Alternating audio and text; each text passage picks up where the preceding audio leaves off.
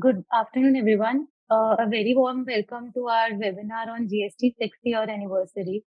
So we are just 2 days away from GST turning 6 years old. So we thought that it's a good time to recollect the memories that what all went ahead in these 6 years, where we have come, and what all we can expect in the future.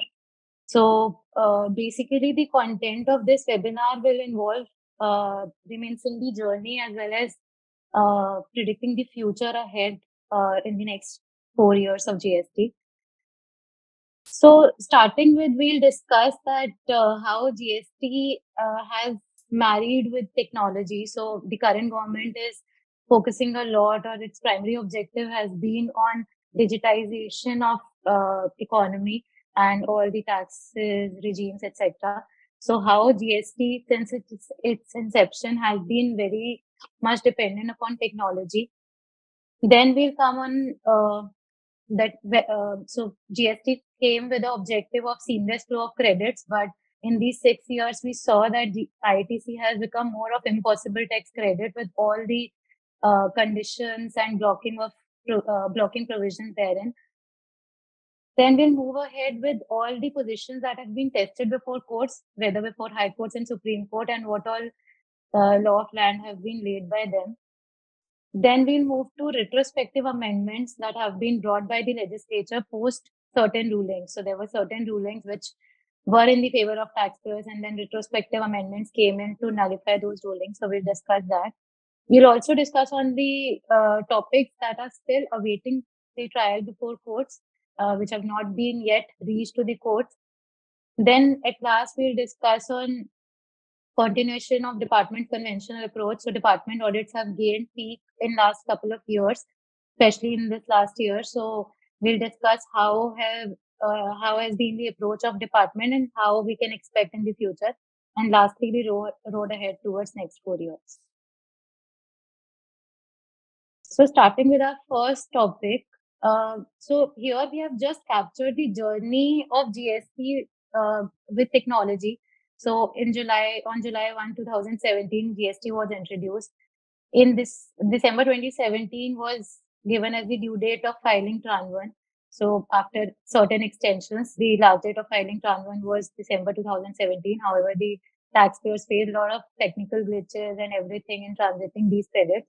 In April 2018, e-way bill was implemented.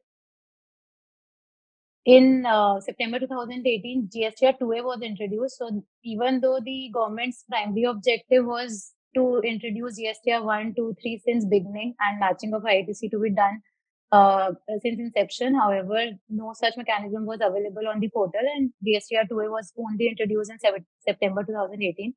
Then also this matching was not happening, and legal provisions with respect to matching were brought in October 2019 with introduction of Rule 36(4). Post that, in October 2020, e-invoicing was implemented, and till date, there has been a gradual reduction in e-invoicing thresholds. It started from 500 crores, and presently we are on 10 crores. And from 1st August, the threshold will be further reduced to 5 crores. And there have been recent news also that in future it will be reduced to 1.5 crores. So businesses, very small businesses having turnover of even 1.5 crores will have to jump into e-invoicing era.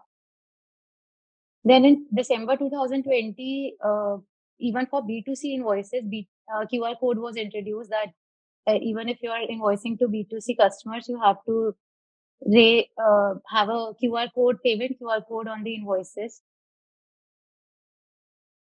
During October to November 2022, so 2 months were given for finally transiting your transition credits after PhilCo Supreme Court judgment, that finally taxpayers were given option that their portals were open to file revised Tran 1s and transit their all credits.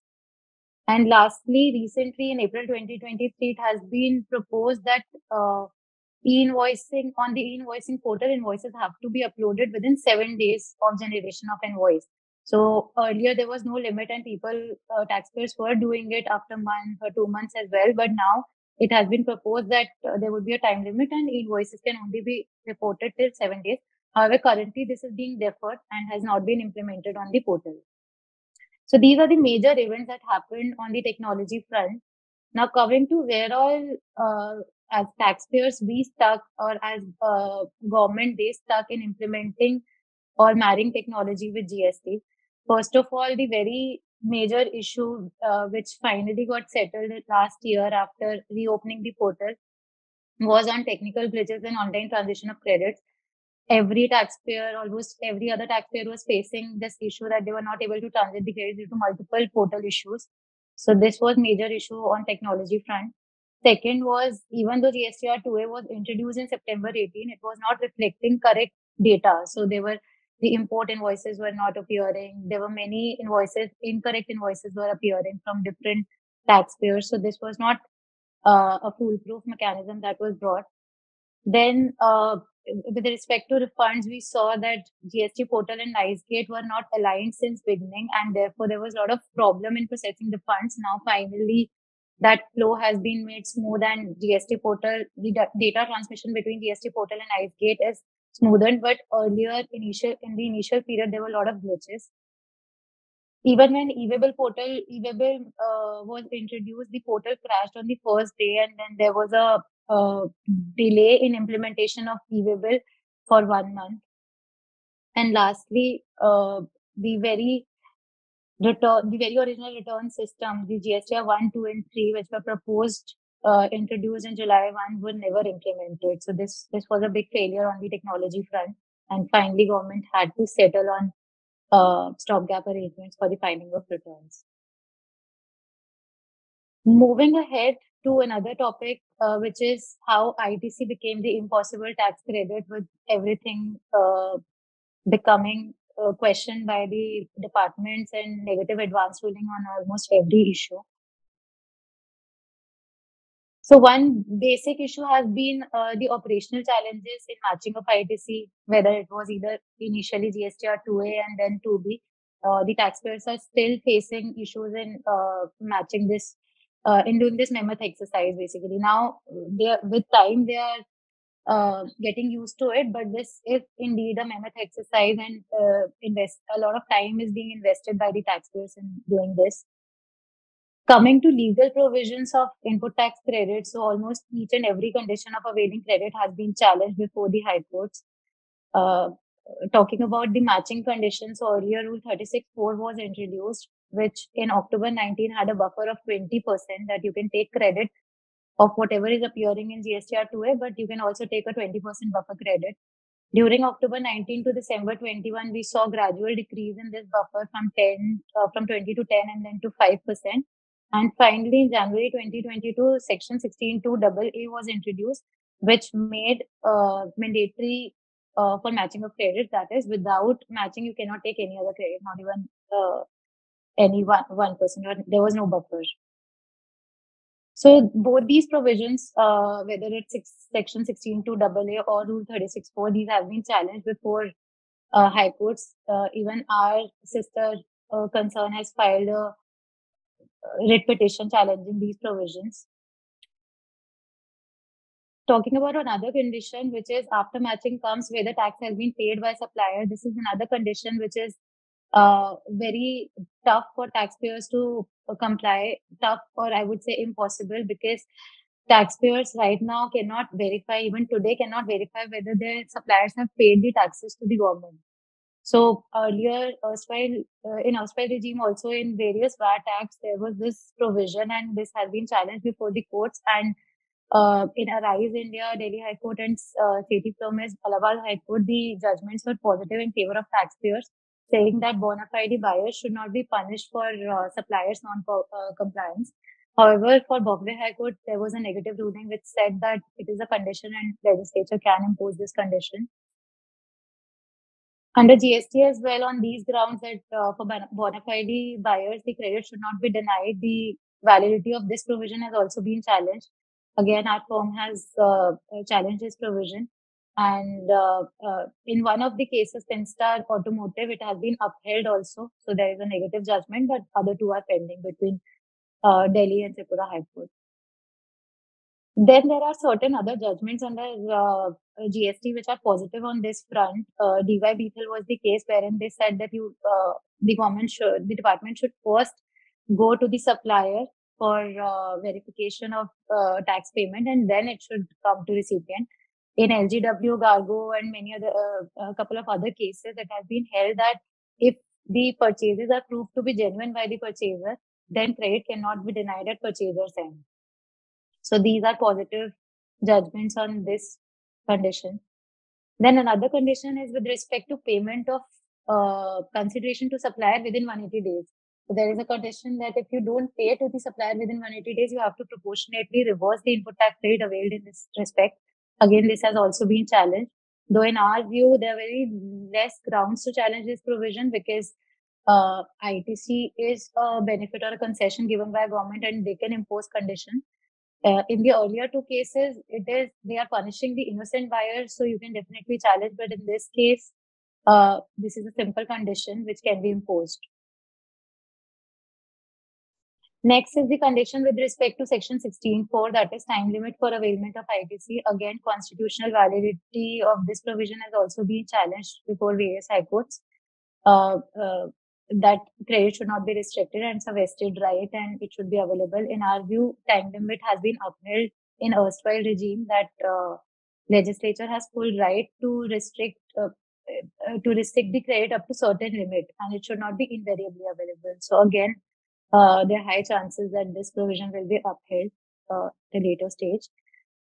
Then there is a rule with respect to blocking of ITC. So this provision has also been challenged before high courts on the grounds of constitutional validity, that whether there is any backup statutory provision allowing blocking of ITC and on what grounds they can block ITC. So on all these things, this has been challenged. This is a proposed provision which will make the input tax credit even more impossible for taxpayers to claim because up till now, the credit dependent upon supplier is only for payment of tax or they uploading in GST1. So right now there are only two things that are dependent upon supplier for taking credit. One is they are showing their invoices in GST1 and second is they are paying taxes. If this provision is implemented, Section 16(2)(ba read with Section 38, then for any non-compliant by supplier, recipient will not be able to take credit. That is, even if supplier is taking ineligible credits in their returns, then also supplies from that supplier will be red flag for the recipient and recipient will not be able to take the credit.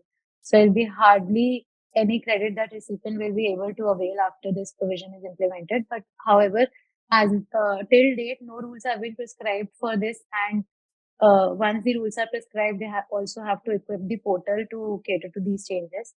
So in next 4 years, we may see this getting implemented. Apart from the condition for availing ITC, there is another provision under GST law section 17(5) which talks about blocked credits. And with respect to blocked credits, there are almost all the provisions of this section 17(5) are disputed, and there have been negative advance rulings. And department has preconceived notions from pre-GST era where they are denying all the credits with respect to employees, calling them to be personal in nature, etc. So that approach has not been changed, and in audits we see that almost all these credits are denied by the department or questioned by the department.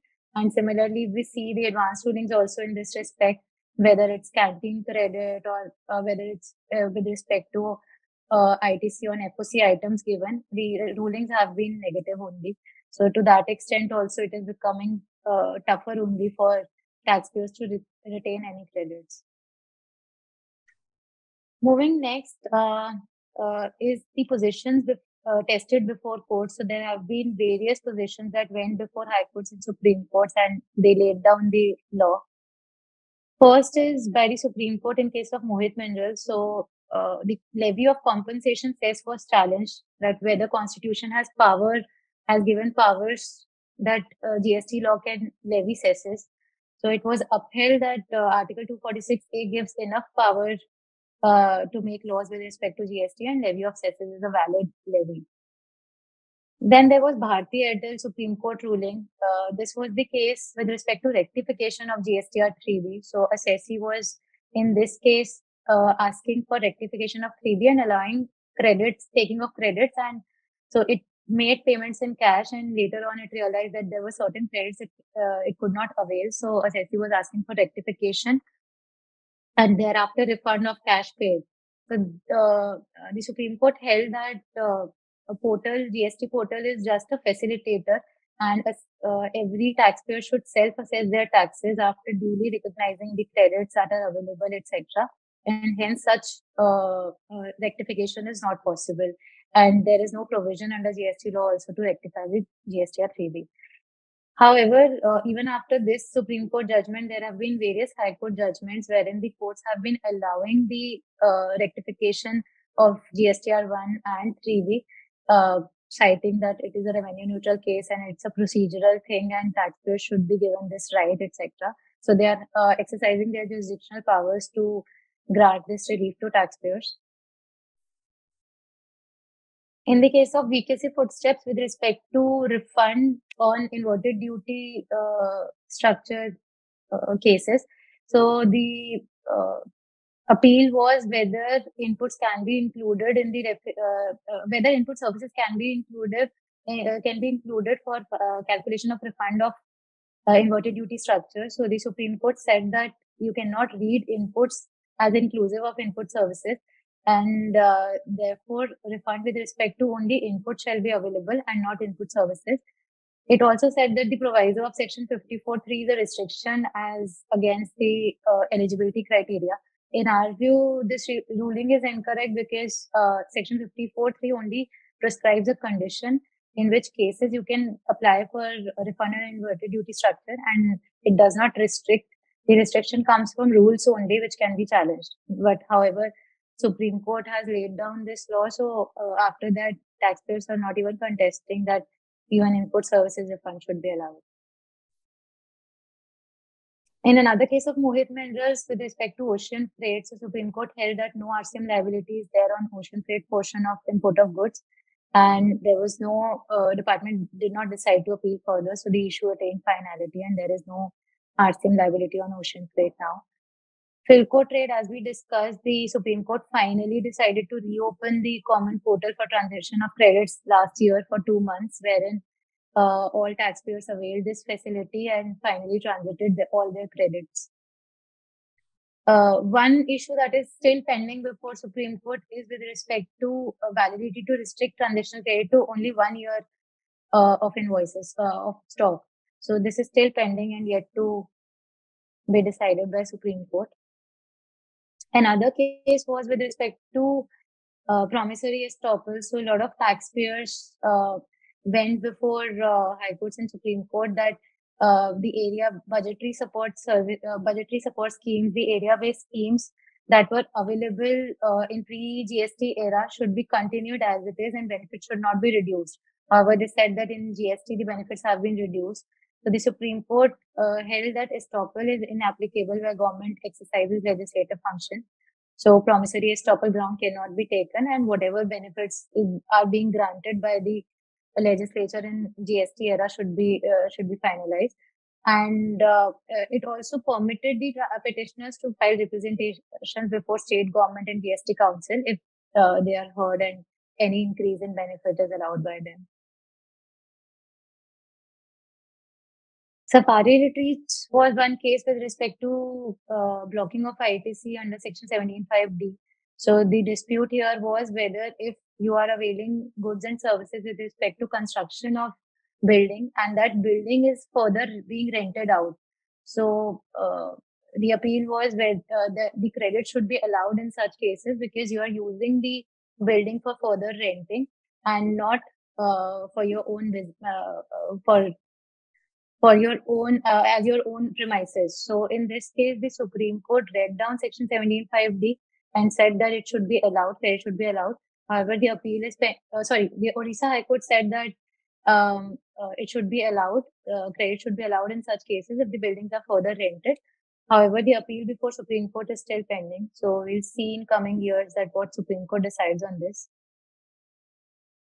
There was another case with respect to transition of credits, whether cessus credits can be transitioned under GST regime. So in this case, the single bench Single judge bench of Madras High Court said that cesses can be transitioned under Section 140. Then division bench judgment was passed, which overturned the single bench judgment.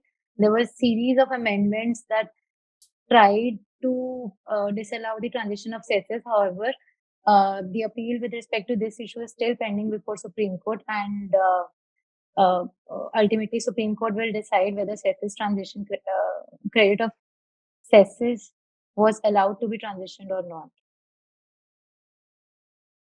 Recently, we saw the judgment in the case of Dharmendra Jani from Bombay High Court with respect to intermediary services. So the question of dispute was whether intermediary services qualify as intrastate supply or interstate supply, and whether they qualify as export of services. So the Bombay High Court said that intermediary services qualify as intrastate supply only, and CGST plus SGST should be charged. However, at the same time, it said, it should be qualified as interstate supply, and IGST should be charged and not intrastate, even though supplier and place of supply are located in India. At the same time, it also said that it should qualify as export of services, and Section 13(8)(b) and Section 8(2) were held to be constitutional in nature. That is, they are valid, and accordingly, this was held. In our view, this judgment is incorrect to the extent it said that it is a interstate supply, and still it qualifies that it is Section 13(8)(b) is relevant, and still it qualifies export of service, because if both supplier and place of supply are in India, then how it will qualify as export of services? So to that extent, it is incorrect. There were two other judgments of Supreme Court, which were not from GST era, but from pre-GST era, but which have an equal impact on GST regime.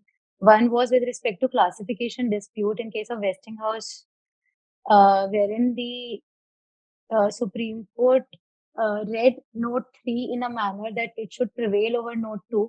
And even if goods are excluded by Note 2, if they are becoming parts suitable for use solely or principally with a particular machinery, then it should be classified with that. So, in our view, this ruling was incorrect, and which was rightly said by the instructions also, that the ruling is fact specific and should not be applied in a generic manner by all the industries.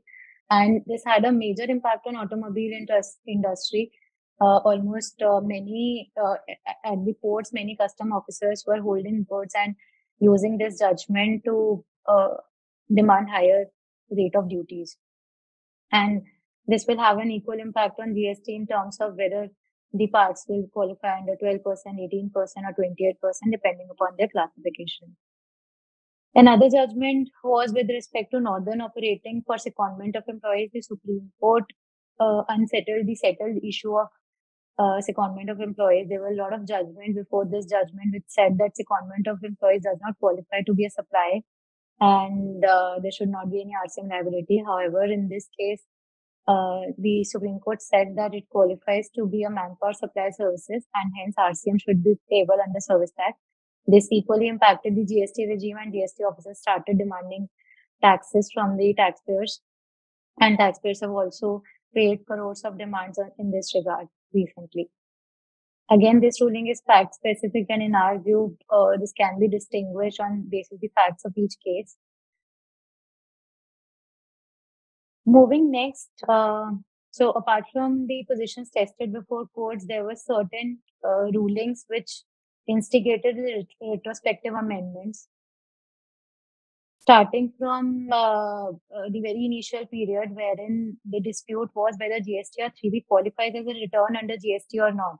So there was a Gujarat High Court judgment in the case of Appen Company which said that GSTR 3B does not qualify as a return.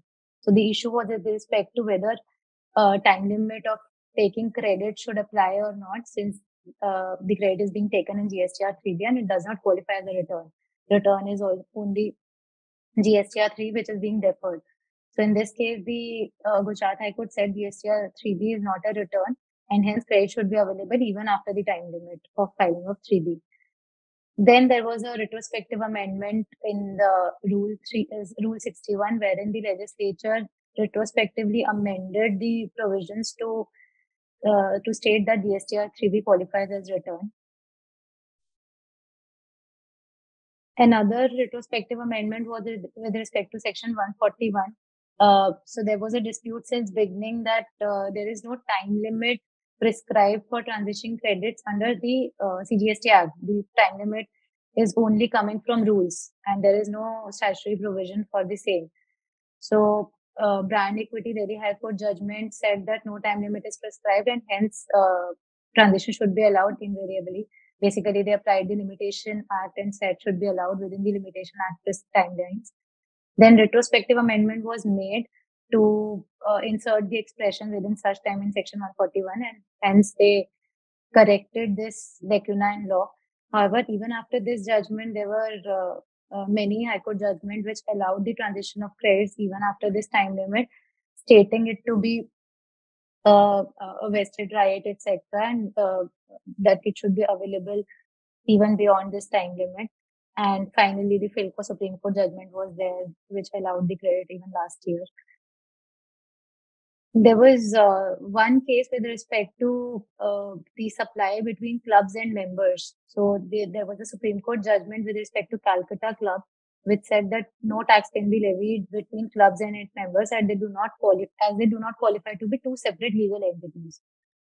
Then there was again a retrospective amendment was made after this judgment in Section 71AA, wherein they said that members and clubs are distinct persons for the purpose of GST, and hence their transaction should be taxable. So all these clubs and members face a lot of problem in this case, as they had to pay taxes from inception of GST, and huge interest liabilities, etc., were being demanded.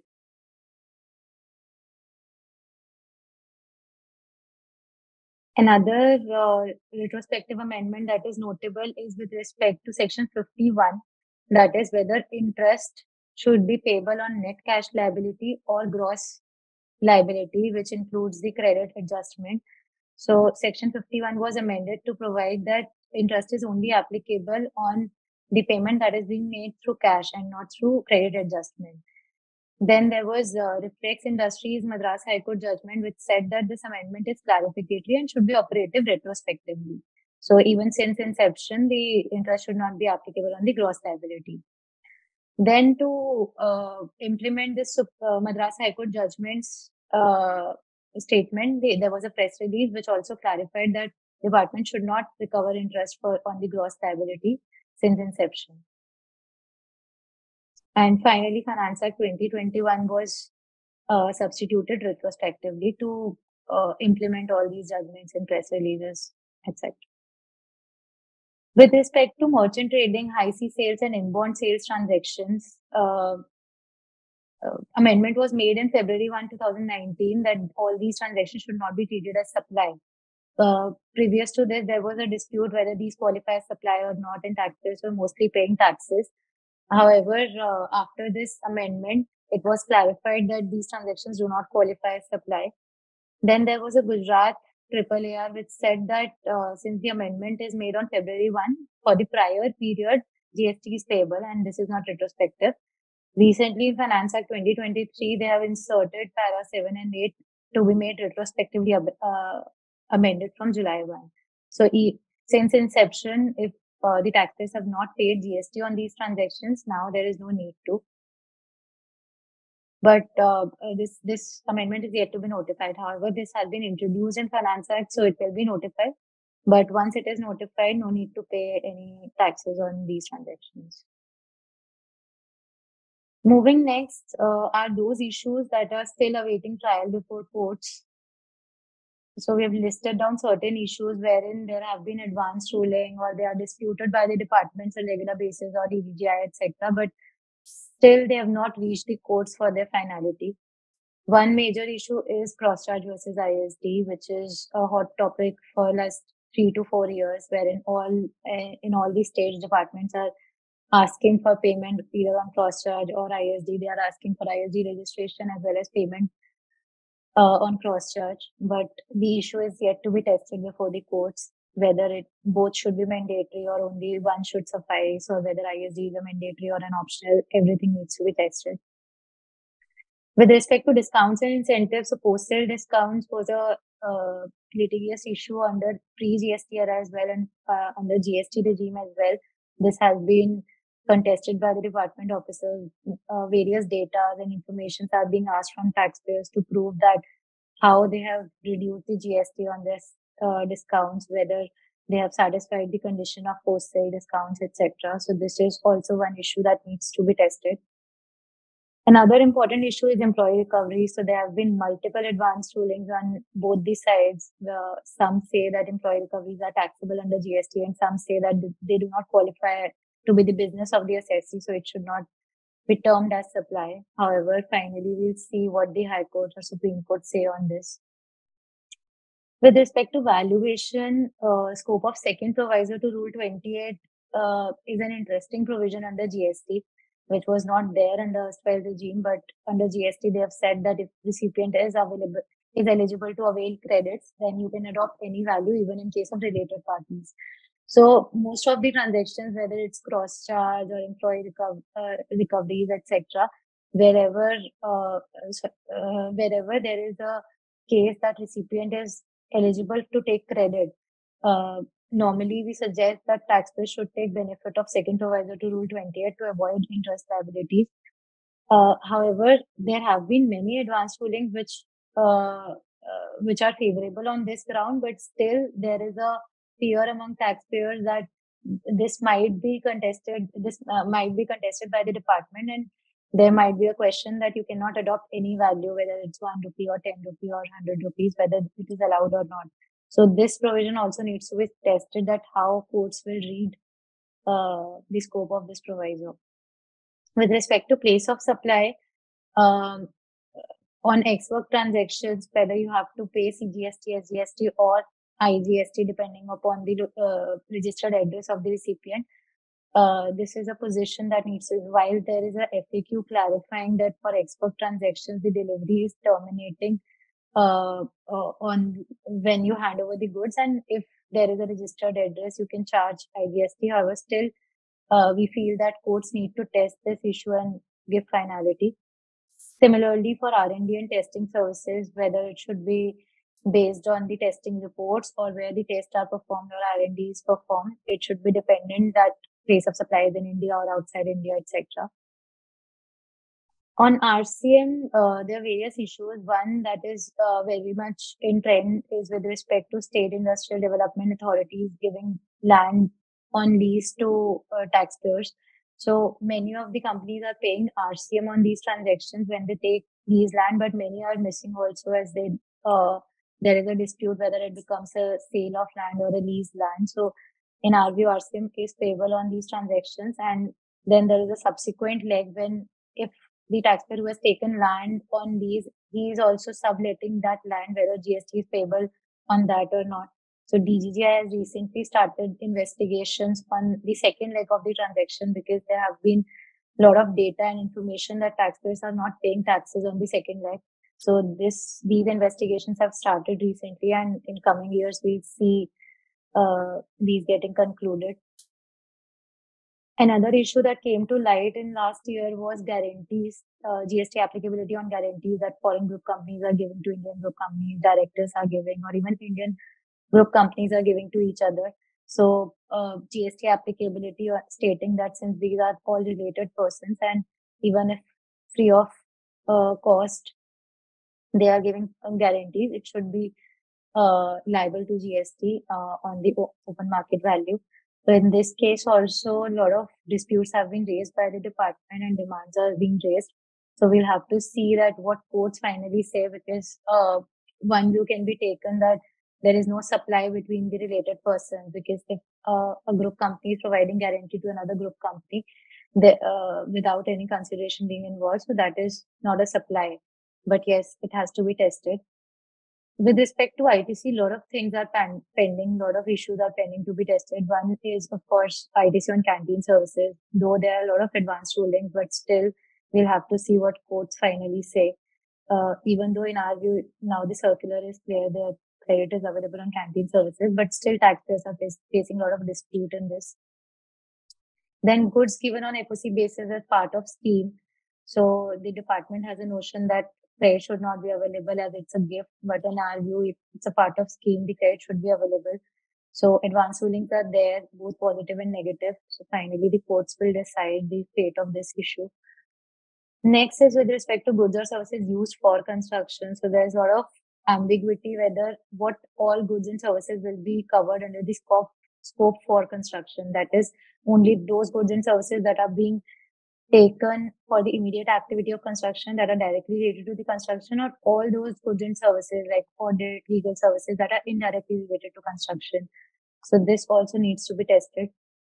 CSR expenses, while there has been a recent amendment disallowing credit on CSR expenses, the amendment is prospective in nature. So for the past period, if taxpayers have taken credits on CSR expenses, whether it would be allowed by the courts or not, this has to be seen.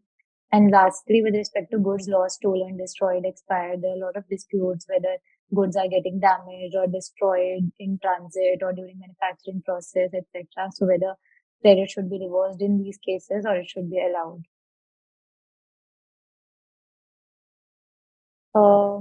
With respect to department's conventional approach, what we have seen in last 1 year is that there have been multiplicity of proceedings. There are multiple wings, whether state, center, audit wing, etc. Then DGGI is there. So on the same issue, multiple proceedings are being initiated by different wings. Then during the investigations and scrutinies, there have been coercion, harassment of taxpayers. They are made sit till midnight or even till morning, and they are asked to make payments, forced payments, that they have to make the payment unless and until they will not leave them. Even they, in some cases, they have gone as harsh as to order arrest. So the department's approach has been very crude and harsh in case of investigation. With respect to conventional procedures, so they're still asking for offline documents, hard copies, etc. They are proceeding with they are not uploading the orders on the portal, etc., and asking for offline proceedings for appeal, etc.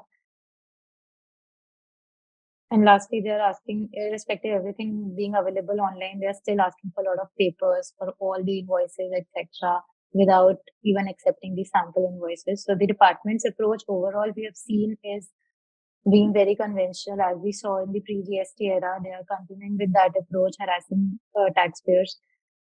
So this needs to be seen if they, in future, they rationalize it, or they make it liberal, or they continue to be like this only. Coming on the last segment of the webinar, which is the future of next 4 years. One, of course, is the setting up of GStat and national AAAR. GStat, now the finally green flag has been given in the Finance Act 2023, and the council has also been taking up. However, the recent restriction with respect to non-appointing of lawyers in this committee, in the tribunal, is another area of concern, which will again attract or may delay the composition of GStat and finally it being functional. National AAAR was introduced to have a finality of ruling wherein two different states advanced ruling authorities are giving different views. So it was proposed that National AAAR will come, who will decide on the title, but this is also pending before the council to implement.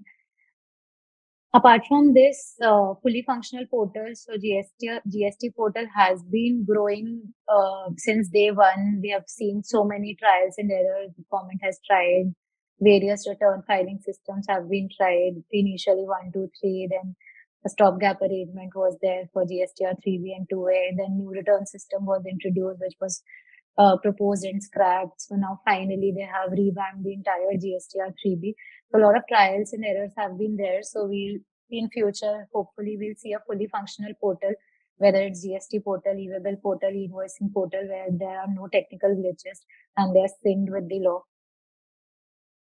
Proper ITC reconciliation mechanism will always be the top radar of the government. They have to implement this in the full-fledged manner so that they can curb the tax leakages and fraudulent invoicing. So this will be another thing that will streamline in coming years. As we discussed, there are a lot of provisions that are constitutionally challenged before the High Court. So we expect a finality of all these constitutional challenges, because this will shape the law, GST law in future, that whether all these provisions should be read down or they will be upheld, and basis that taxpayers will finally take calls in their businesses, as huge financial risk they are carrying right now because of all these pendencies. Recently, we saw a surge in the show cause notices for the obvious reasons that for the period 17-18, the normal period is getting time barred in September. So show cause notices are being issued, and then for 18-19, it is getting time barred in December, and finally for 19-20 in March. So in next 1 year, we'll see a lot of show cause notices for the initial 3 years of GST, even though we have seen that departments have ultimately invoked the extended period wherever they have not been able to issue SCMs in normal period. But seeing the surge in show cause notices these days, we feel that department is still trying to issue the show cause notices in normal period, and if anything is left, they would obviously resort to the extended period. Uh, there has been also a proposal in GST Council meetings that they are setting up certain sector specific resolution committees to deal with sector specific issues. Some of the resolution committees have already been set up, and some will be set up in future. Lastly, we can also see the rate rationalization. Still we have multiple slabs, whether it's 5%, 12%, 18%, 28%. And there have been a huge pressure by the industry that these rates should be rationalized, and either maximum 2 or 3 rates should be there. So we might see that government rationalize rates further. So this is the future, and just to highlight that in all these 6 years, we have seen 600 notifications that were issued for proposing various amendments. Various circulars were issued. 200 circulars were issued almost to clarify various disputes, whether it was with respect to liquidated damages or credit on canteen and transportation services. So the government has been trying to clarify the issues which are there with the taxpayers. And with respect to registrations, as per the recent statistics, almost 1% of the population of India has registered as has now registered under GST. Initial only 65 lakhs people were migrated when GST regime came.